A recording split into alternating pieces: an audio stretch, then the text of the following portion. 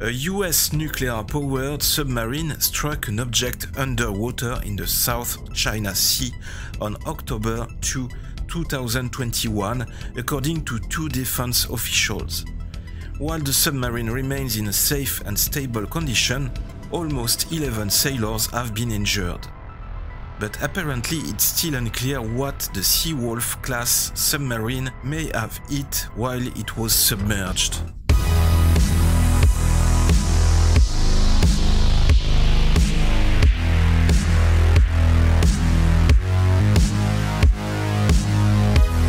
Section 51.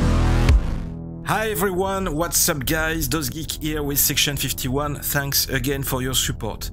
Before starting, please hit that like button and share this new video right now to keep supporting Section 51. And let's get back, this time, underwater. Let's watch this video until the end. Do you remember when we talked in previous videos about USOs?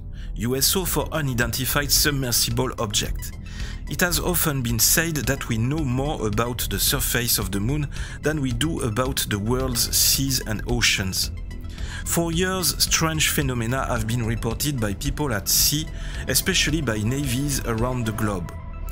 Although many of the USO files of the Soviet and Russian Navy remain secret, some have become available due to the painstaking efforts of dedicated researchers.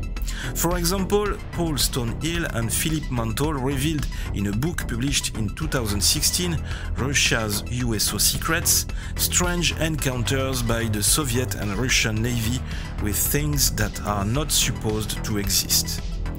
While most of these stories have never been told outside of Russia or the former Soviet Union, they provided yet more evidence that we are not alone and that the depth of the oceans may not be as empty as we think. Indeed, all these stories suggest a permanent presence of something unusual in the depths of Earth's large bodies of water. Even if it is still very difficult to know exactly what is in the depths, USOs, aliens, shipwrecks or strange creatures, it is certain that there is something. And what happened these last days to the Seawolf-class nuclear attack submarine USS Connecticut SSN-22 is just another evidence of the authenticity of all these testimonies. The nuclear submarine suffered an underwater collision while operating in international waters on October 2 and then returned to Port of Guam, a US naval base assigned to the 7th Fleet in Philippines, as it was officially confirmed by a US Pacific Fleet spokesman, Captain Bill Clinton. The Seawolf-class fast attack submarine USS Connecticut struck an object while submerged on the afternoon of October 2nd, while operating in international waters in the Indo-Pacific region. The safety of the crew remains the Navy's top priority. There are no life-threatening injuries. The submarine remains in a safe and stable condition. USS Connecticut's nuclear propulsion plant and spaces were not affected and remain fully operational. The extent of damage to the remainder of the submarine is being assessed. The U.S. Navy has not requested assistance. The incident will be investigated. The underwater strike occurred in the South China Sea and 11 sailors were hurt in the incident with moderate to minor injuries. The accident happened as tensions between the US and China soared over the Chinese military's incursions into Taiwan's air defense identification zone. The Connecticut was operating in the waters around the South China Sea as the US and its allies have been carrying out a major multinational show of force in the region led by the United Kingdom's Carrier Strike Group 21. The ongoing operations saw exercises with ships from the US, UK, Japan, Australia, Canada and the Netherlands, including 3 aircraft carriers training in and around the South China Sea.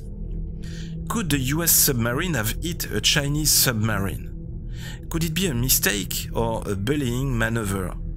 I don't think so, because apparently no radar signal was officially reported. Which means that if we follow this hypothesis, it couldn't be a simple underwater mountain, a shipwreck or an hostile submarine. No, these obstacles and objects should have been automatically detected by radars. And moreover, no malfunction in the submarine detection devices has been officially reported. So this obstacle or this strange object must be organic or made with some unknown materials. The last known instance where a submerged US submarine struck another underwater object was in 2005. But it was confirmed by radar that USS San Francisco, SSN 711, struck an underwater mountain at full speed near Guam. One sailor died in the incident. So under these conditions, what happened? We have two options left. Firstly, could it be a giant underwater creature living in the deep? What creature could be huge enough to do such damage to a nuclear submarine and to hurt so many sailors? To our knowledge, no creature like the blue whale, the whale shark, the sperm whale or giant manta rays are big enough to do it. However, these creatures are some of the largest sea animals known in the world. Some of them can reach the size of a Boeing 373. Is it possible that even bigger creatures live in the depths? Is there a kraken hiding in the China Sea? Godzilla? Or maybe a giant plesiosaur, the biggest underwater dinosaur that lived 205 million years ago? Secondly, could a USO, an unidentified submersible object, have hit the US submarine? We saw in previous videos that the US Navy has reportedly encountered underwater UFOs that were moving incredibly fast.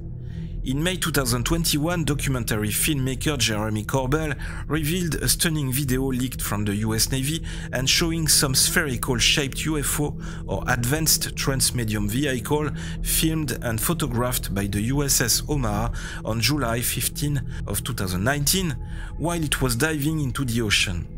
No craft and no wreckage were found after the incident. We also have the famous USS Trepang UFO incident that happened in 1971. I will put the links of these videos in the description below. I strongly encourage you to consult them.